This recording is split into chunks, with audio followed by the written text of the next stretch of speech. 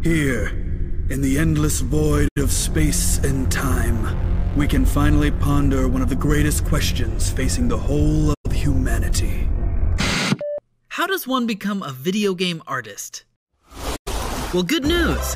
You're watching So You Want to Make Games. It's a 10-part video series, and it's all about making art for video games. We're covering concept art, character art, environment art, tech art, character animation, visual effects, sound design, user interface design, and a final video on game design. We'll be talking to professional game artists who have been making games for years, outlining their core principles, breaking down examples from games, and just getting a ton of solid advice for starting out. And the whole thing starts with this video, an introduction to the core art principles that all video game artists use. Now, keep in mind, this is a springboard and these videos are far from comprehensive, and we might even be wrong sometimes. But if you're an artist that likes gaming, or just someone who wants to make games, this series is made just for you. And hopefully it can jumpstart your own personal journey toward a career in game development. All right, let's get started.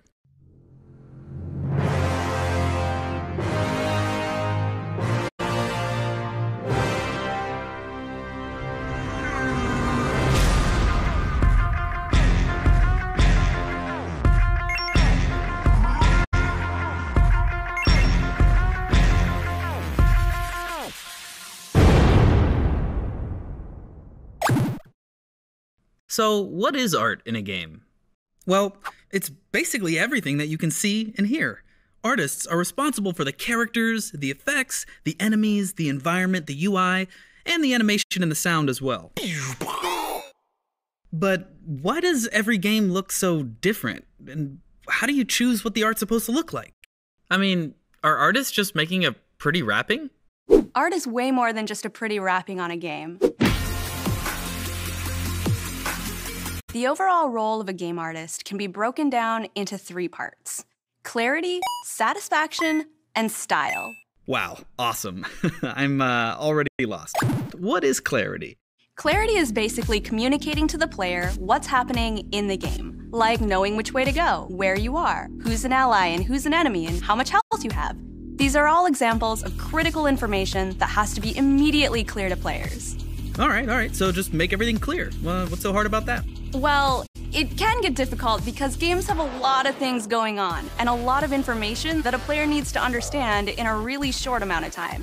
I mean, have you ever been in a team fight in League of Legends? Out way too rapidly, and Blake's gonna pick him off. The shutdown is there, and now Prey is here. Exhaust is on. Okay, let's move on to satisfaction. Satisfaction is giving clear and responsive feedback to player actions.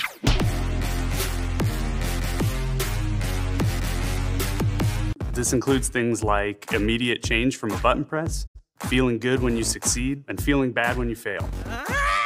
But deciding how to deliver clarity and satisfaction is a whole question unto itself. Whether it's a meaty hit pause, a huge ceremony, flowing momentum, or even something as simple as running around and jumping. Every game action has to be responsive and satisfying to engage in. So an artist has to make sure a game is clear and satisfying to play, but they still have to pick what style they're gonna do it in. Every game has a different art style. The colors are different, the character designs, the environments, how pushed proportions are. Every type of art style can evoke a different emotion. To use 2 games as an example, PUBG and Fortnite, even though they're very similar in gameplay, their art styles are different, and you feel differently when you play them. Fortnite has a lot more color, the characters' proportions are very pushed, and evokes a little more lightheartedness, whereas PUBG has a little less color, it's a little more serious in tone. Real-world guns and environments add a lot to making you feel super different when you play that game. So to recap, the role of a game artist is to make sure that the game is clear, that it's satisfying to interact with, and that the art fits a cohesive art style that sets an emotional tone. Now, games have thousands of pieces of art, and it's pretty hard to keep them from clashing. That's why it's critical to establish a visual hierarchy. Visual hierarchy just means that the most important information is the easiest to see. Artists create visual hierarchy by manipulating contrast to create areas of focus. As an artist, literally everything we do can be framed in terms of contrast, both for creating focus and the overall feeling of an image. There's shape contrast, color contrast, saturation contrast. You can create contrast with things like size, layout, or position. All art forms, actually, between sound, music, and narrative, use contrast in some way. Okay. The only part I don't get is the stuff about contrast. Okay, let me explain. We can start by looking at the basic contrast between light and dark, and seeing how we can manipulate that contrast to change the focus and feeling of an image. Consider a checkerboard. Every square on the entire board is either black or white. As an artist, however, if I wanted the center square to be the focus, I would need to reduce the amount of contrast that every other square has so that you know where I want you to look. Whoa, art is so powerful. So I can make you look here, and here, and here, and here, and here, and here, and here, and here, and here, and here, and here, and here, and here. Another way to create contrast is using shape and size. Shape and size play a huge role in establishing a visual hierarchy. You can use shapes to create distinct points of contrast and achieve clear silhouettes. Shapes can also act as arrows and pointers to highlight where to look, what's dangerous, and what's safe. Size can be used the same way. By simply altering size, we can establish which enemy is the most important to be aware of. Just through changing shapes and sizes, we can communicate different kinds of information. Yeah, and the same thing's true with color. A lot of games use stark color contrast to clearly denote things that are really important to see. Yeah, like the bad guys in Superhot, or where you need to jump in Mirror's Edge. But perhaps one of the less obvious ways of establishing a visual hierarchy is how you apply detail to your game. There is always a question of where to put detail and how much to use. It is tempting, especially in a world of copy and paste, to cram as much detail into your game objects as possible. But that doesn't support the visual hierarchy.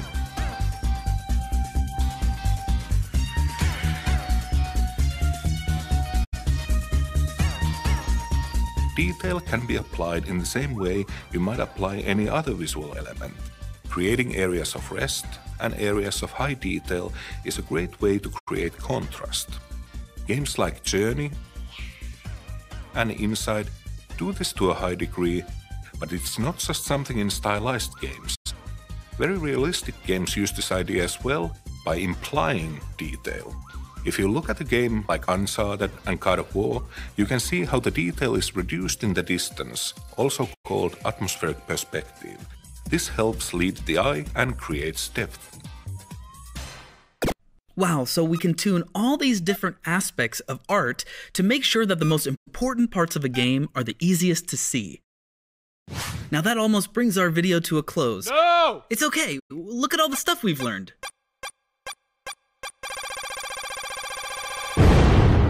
Now, let's spend a few more minutes with Lisa, Sean, Tyson, Moby, Evan, and Santu for advice on pursuing a career as an artist in games. If I had future me giving advice to past me, it would be something along the lines of just try everything. Find out what you are really passionate about. Whatever it is, it's gonna take a lot of hard work to get really good at it. I started out as a musician and dabbled a little bit in 3D and became a visual designer ultimately. If you just explore all of those different things, you'll find something that really sticks, something that you're really passionate about. And all of those fundamentals from all of those different disciplines within art, that's all valuable, and it's going to make you a better, more well-rounded artist in the end. So just try everything.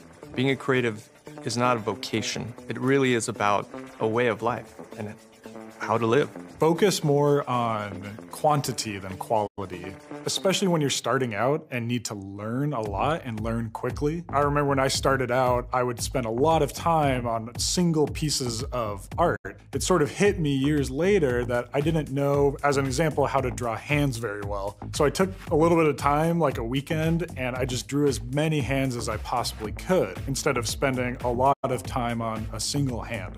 And it was so much better for me to do that, to actually learn, what doesn't work, what makes a good hand pose, than to spend a whole bunch of time just on a single thing. If you're trying to get into the industry, the first step is to show the world what you can do. Whether you're a designer, artist, anything, it all starts with making something and showing people what you made. Earlier in my studies as an artist, I struggled a lot with, am I talented enough to do this? And ultimately, the more that I have grown and as my career has progressed, I've realized that talent is really not as important as the dedication to your craft. It's tricky to see how much you are improving, but you just need to trust that if you keep at it, you will get better at it. You go through sometimes a hard year. Sometimes you can't get the ideas to come out, but you just have to be patient and power through it. And every time you consider stopping, saying, oh, I'm actually not good enough at this, just consider not stopping. And remember, this is just the first in a whole series of videos, so make sure you watch the rest to find out how every type of artist is involved in making a game.